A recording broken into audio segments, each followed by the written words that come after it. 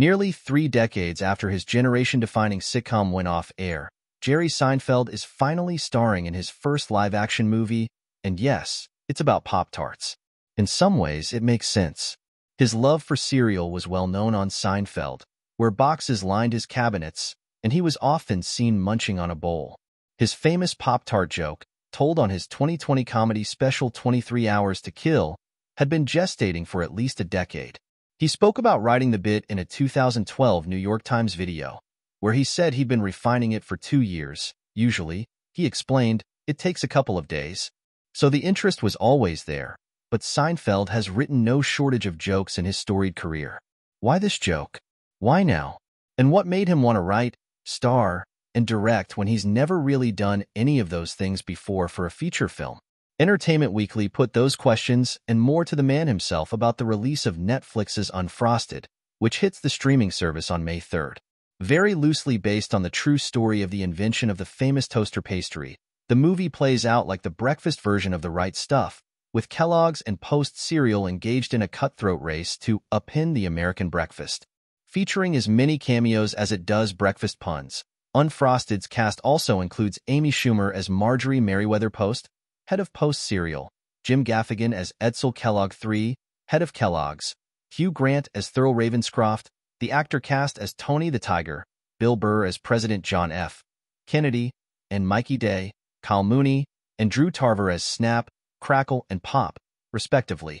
Melissa McCarthy co-stars as Seinfeld's co-worker at Kellogg's, while Dan Levy, James Marsden, Jack McBrayer, Thomas Lennon, Bobby Moynihan, Fred Armisen, Tony Hale, and many others appear.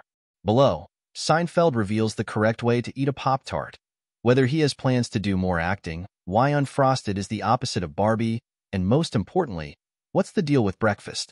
I guess the obvious question is, what made you want to make a movie about Pop-Tarts? There's a gift with every tragedy. There's a little blessing inside, and this is what I got out of COVID.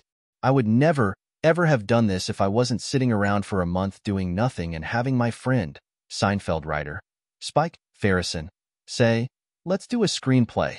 We've got nothing else to do. I never would have agreed to it otherwise. What made you want to direct this yourself? Just easier. It's just easier when you're in the writer's room, like on a TV series, and then you walk down to the set with the script. Having a director interpret what the writers were trying to do is such a waste of time, and it goes wrong. The writer knows what he wants. The reason writers don't direct is because they're usually not able to communicate with other humans. They can just write. But luckily, I've developed those skills over many years of trying, and I can talk to other people and say, no, the idea of this joke is you say it this way, and that's all directing is. Is there anything that was harder or easier about the process than you were anticipating? Yeah. The thing that's harder is when you're making a movie for Netflix and they give you a healthy budget, which they did. There's nothing you can't do. The technology enables you to do absolutely anything you can think of, and that can kind of stall your brain out because if you can do anything, there's no way to make a choice of what do we do.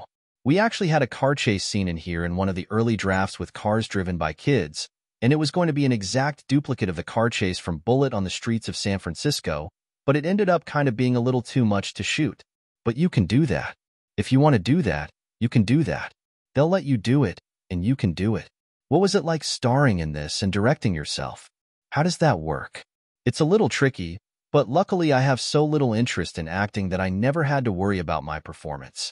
In fact, in some scenes, I'm not even bothering to act. I'm just watching the other actors, which I did on the TV series quite a bit.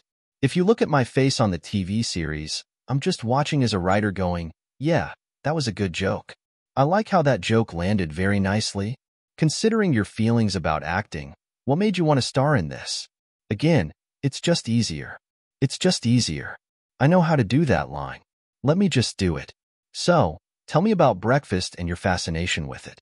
In the 60s, and I guess to a certain extent today, it's the only thing that as a kid, you totally control. The other food throughout the day, you're manhandled by adults. But breakfast is yours. You can do whatever you want, and everything at breakfast is so fantastic. French toast and cereal and cinnamon rolls. It's all the greatest things in the world, and you're really hungry. The hungriest you ever are throughout the day is breakfast. You have an incredible cast in this. What was it like on set? Was there a lot of improvising? Quite a bit of improvising. Kyle Dunnigan completely improvised Walter Cronkite. Bill Burr completely improvised JFK. Those were the most improvised 2 scenes in the movie. The rest of it is mostly the script. Was there anybody you really wanted to get that didn't work out for whatever reason? There were a lot of people who didn't work out, mostly due to scheduling. But nobody just flat turned us down. Well, there were a couple. It was the usual casting process. Some people were intimidated by the JFK part. They thought it was going to be like Lincoln, that it would take me months to prepare. And I'm trying to explain, no, this is not Lincoln. Bill got it. And Bill, of course, is a comedian. Got that right away. No acting. Just be fun, Bill. Did you use any of your favorite comedy movies as a reference? I watched Blazing Saddles the other day just for something to watch, and I was really kind of shocked when it started that it felt like Unfrosted, which was not intentional, but there's an idiotic reality in that movie that does not disturb what you think is a real story. When the Count Basie band is just playing in the middle of the desert, that's the ravioli coming to life. It's like, well, that didn't happen, but nobody cares. And I was very excited that I thought, oh, I'm in the world of Blazing Saddles a little bit here, which, of course, is one of my favorite comedies of all time.